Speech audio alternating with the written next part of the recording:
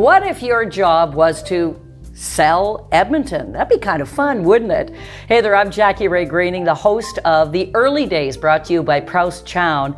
And Tom Viinikka is my special guest. And I said, do I call it the Edmonton Screen Industries Office or do I call it ESIO? And you said, I really don't know. That's a great question. Because you came out of morphed out of the Edmonton Film Commission, which everybody would recognize, but it kind of changed when they changed the commission. So explain. Yeah, so it is a bit of a mouthful. Edmonton Screen Industries Office and ESIO or SEO and I think at our core we are trying to sell Edmonton, really, whether it's to the film industry or to the other screen industries, video games, and so Edmonton is the thing that the brand, I suppose, that is like the most important part of that. But yeah, it came from. I think originally the Film Commission was within Edmonton Economic Development, and then about 5 years ago or 6 years ago now, they created this standalone entity that can act as the Film Commission and focus on trying to bring production into our region, bring activity in all of the screen industries, and maybe that's part of why too it is the Screen Industries Office, because we're VR, we're video games, we're entertainment through a screen. Entertainment content. Okay, so it doesn't matter if it's a mobile or cell phones or console or PCs. That's what you're trying to sell. Yeah, for sure. Yeah, I think entertainment though is kind of the key part of that as well.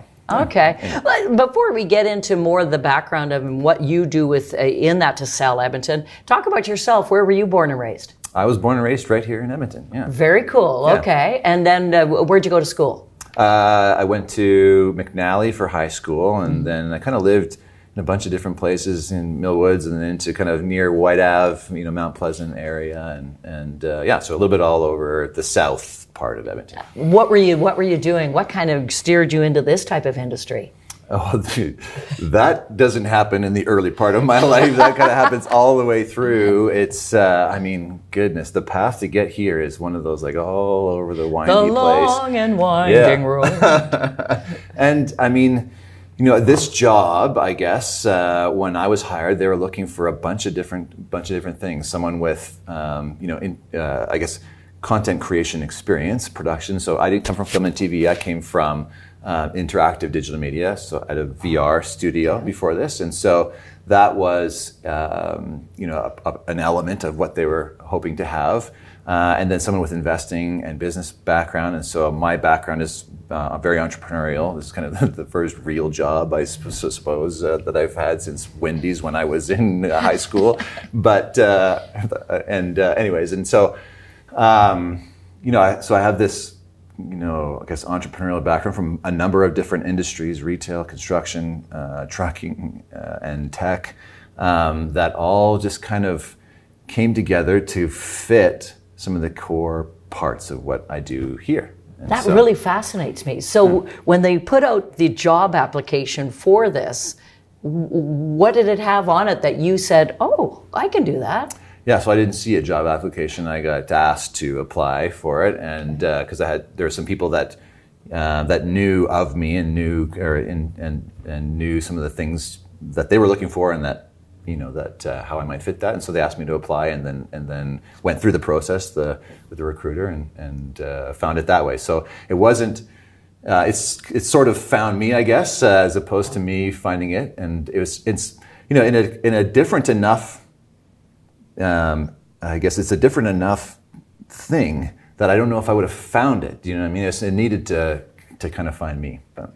I love that. So for the Edmonton Screen Industries Office, what would a typical day be for a Tom Viinikka? You walk in and what are you doing?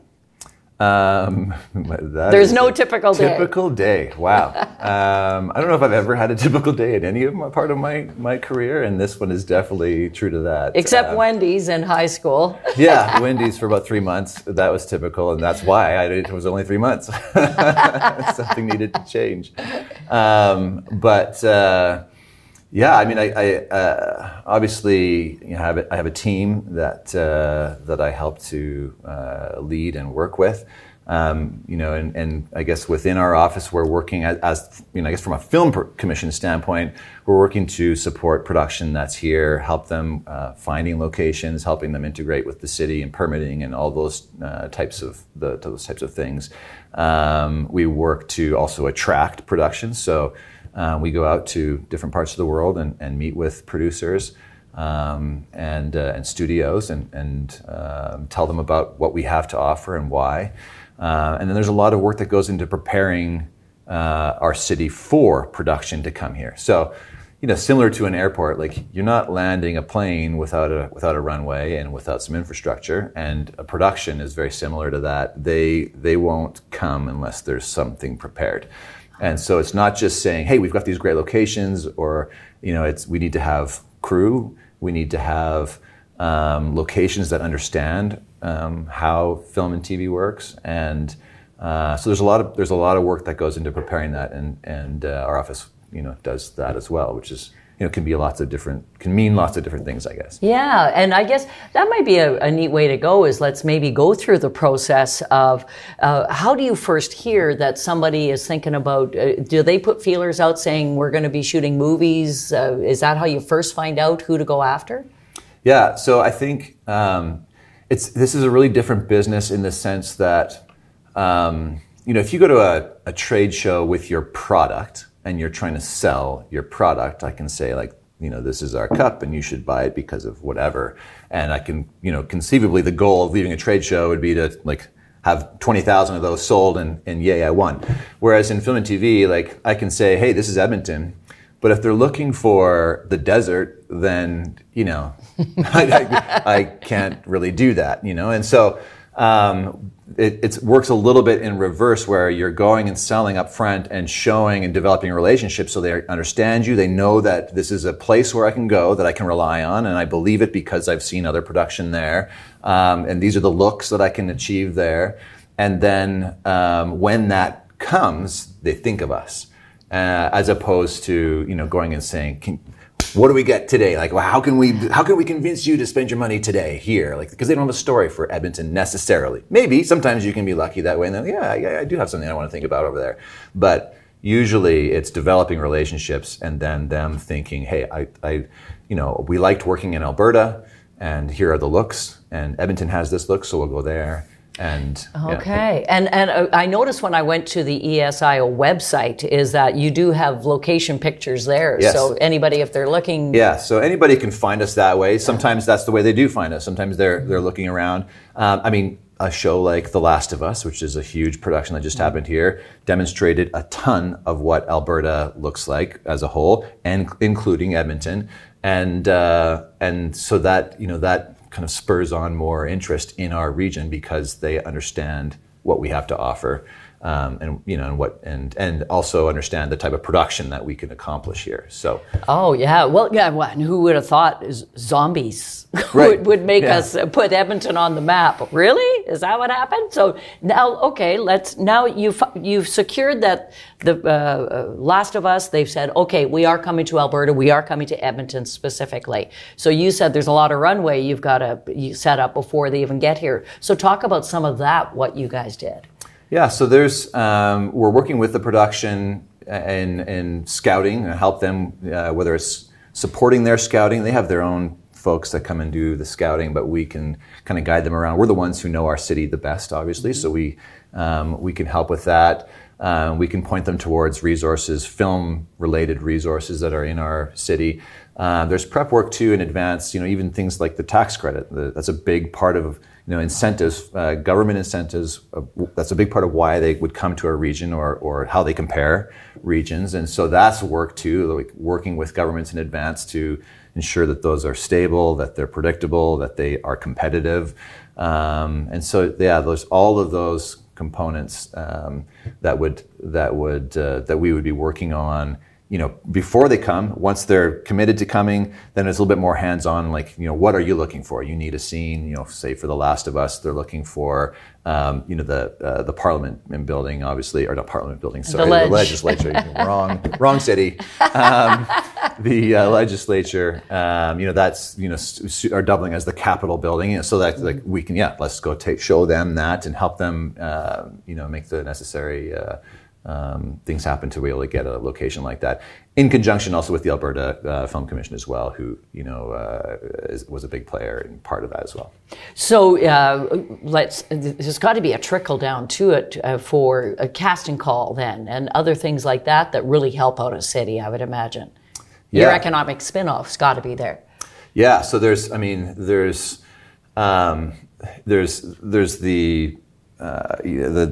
huge production descends on your region, and there's all of the spend that happens directly because of those people that are there, and the businesses that are used for locations, the compensation that goes to them. I mean, there's all this money, but then there's also this activity and interest that's generated by it. And nobody could go near downtown without seeing some of those sets and being excited by it.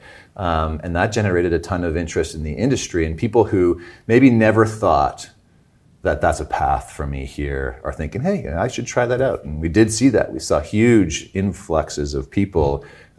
Some of our other local productions were doing casting calls and had thousands and thousands of people apply to be part of the industry. And that's really exciting and cool. And don't you really need that in a city? You need producers, you need people wanting to do things here, right, because that makes other things happen.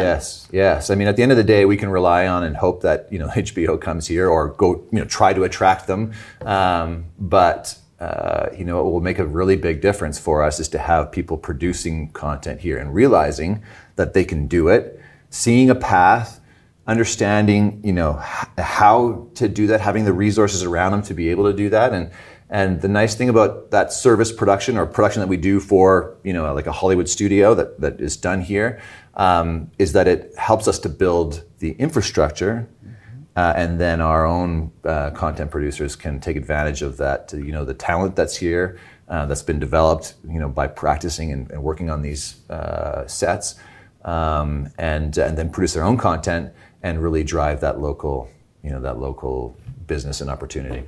And almost you got to think, when you have a success of an HBO Last of Us, you got to go, okay, how do we find another one that big? That's gonna the bar is a little high. The bar is a little high. Holy mackerel. And that's so we do want to try to do that. But I mean, for us in Edmonton, like any business, you don't just suddenly go from a small business to like a multinational. It takes time to build into that. And the nice thing about Alberta right now is that we are capable of doing those big things. In Edmonton specifically, there is more work. There's some steps in between for us to like totally achieve that on our own. Calgary was, the kind of the center of a lot of that activity and the attraction of that, the infrastructure that they have there. But we have some steps to do before we can, on our own attract that type of production. And so we're building a business, we're trying to, develop that crew base, the talent base. We're trying to develop the other infrastructure that's there, and that takes time. You gotta get a little bit more revenue, a little more activity, and then you gotta fill in, and then you got a little bit more, and you do that over time. And so it's the less glamorous part of any business. That's the work that goes, and then you see these big productions come in, and it makes everyone excited, and we love that, want that, but there's lots of work to do still. Yeah, and because it's kind of young when you think about it, as it morphed from the Edmonton Film Commission into this, and you said it was 5 or 6 years ago that it did change.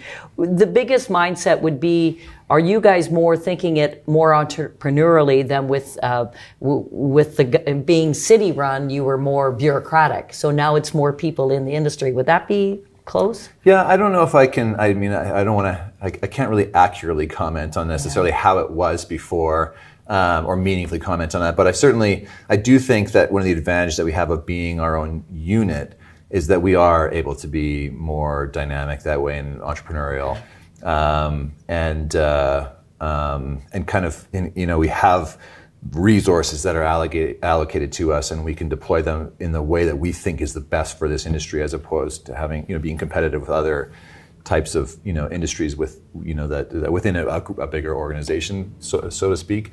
And so I think whether that's a government or non-government, I think we also, being arm's length, we're funded by the government. We certainly have, we are the face of Edmonton within these screen industries, and so we have a responsibility to do or to act in a certain way. But we have I think, again, a little bit more agility by being the type of organization that we are within that, and we can try different things and maybe attract or have a more entrepreneurial culture and all those types of pieces in this kind of contained group that we have. Yeah, because the people you would work with that are doing maybe a TV or film, they have that kind of same mindset too, don't they? So you're speaking to each other, which, let's go from the TV and film and talk more about the interactive digital media component of what the ESIO does. How does that all play out? Yeah, so the interactive side is a pretty different business than film and TV. Film and TV definitely relies on a film commission. Like, a film commission is a key part. It's, like I said before, it's kind of like the runway or the airport. Like, it needs to be there for people to come in and kind of connect into our world. Whereas with interactive digital media, it's much more small business stimulation, and it's just a really different world. They're still creating content, and they experience a lot of similar, unique problems or challenges, but it's just different. So in that side, we're much more focused on ways that we can address the unique needs of content development, which investment is a. So I used to have a digital media business, or interactive digital media business, a VR business, and it had an entertainment side, and then it had a kind of more traditional corporate side. And the corporate side fit into the tech world really cleanly, and we could raise money, in that world. But then on the entertainment side, there's just much more dynamic risk. I mean, when you can create something, you can spend $1 million creating a game, and then no one likes it because preferences changed midway, or you never thought about it. Those are risks that investors that invest in tech they don't mix. And so there's unique things that we try to help help those companies overcome, help them commercialize their art and their creativity, so that's and create community. A lot of this, I think, is about creating a creative community that kind of feeds off of itself, and kind of stimulates more creativity. Yeah, and is there a local success story in relation to the games industry, to the digital games? Yeah, so I mean, BioWare is a world. Okay, that's pretty big. Yeah, very big. Yeah, very big, world renowned. And some of the biggest titles, like titles that are recognizable around the world. Star Wars, I mean, goodness, like, these are big IPs. Wow. Star Wars and many others. And so and then there's also from that. So that's that dates back 30 or 40 years into the 90s. How old are we now? Anyways,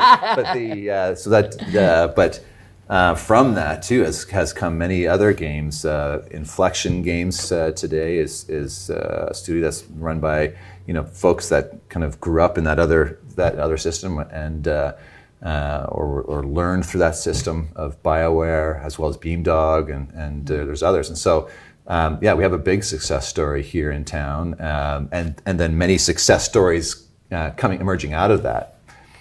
How many staff do you have at ESIO? So we are 6 people right now. Mighty 6 people. Yeah. When you started, 2.5 years ago, how many were there? Similar number, 5 or 6. We're kind of in that. That's kind of our range, I think. And I would think you would have to have a wide range of talent, because you'd all have to bring different strengths to something as varied as what you are doing at that office. Yeah. So we have right now. I guess I would call it my ideal team is to have someone that's really focused on the game side, and then someone who's focused on the film and TV side, being a film commissioner, and experts in those areas, and not just experts in those areas, but experts in developing or like economic activity. It's not, it's interesting. This has been a real learning experience for me in this role. Is business development, economic development are different things, and there's different skill sets that matter.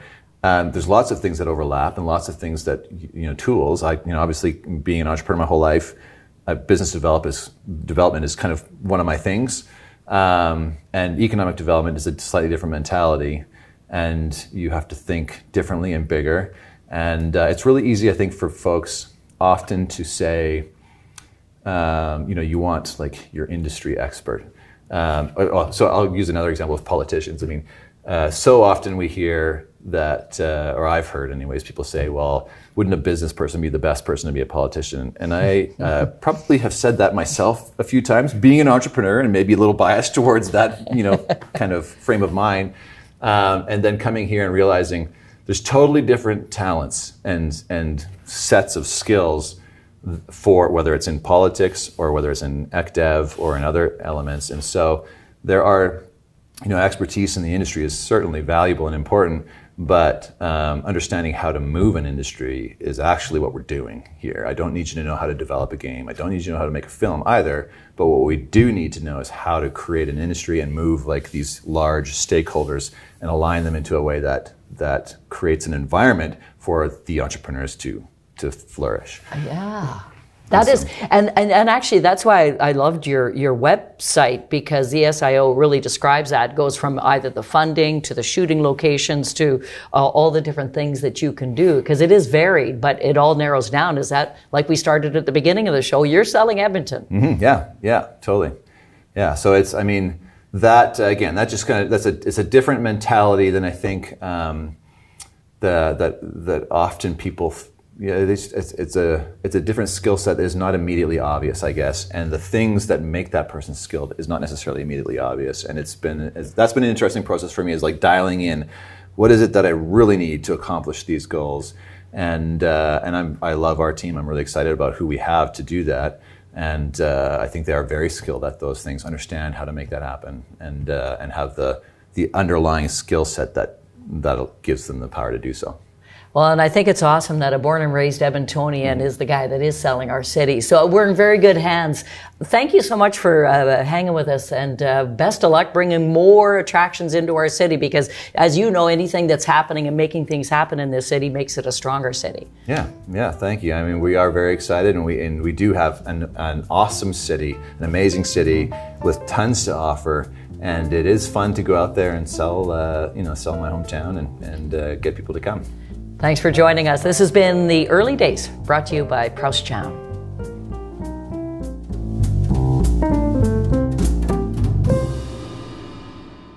This series is proudly produced by the team at Road 55. Road 55 creates content that connects. For more information, check our website, www.road55.ca.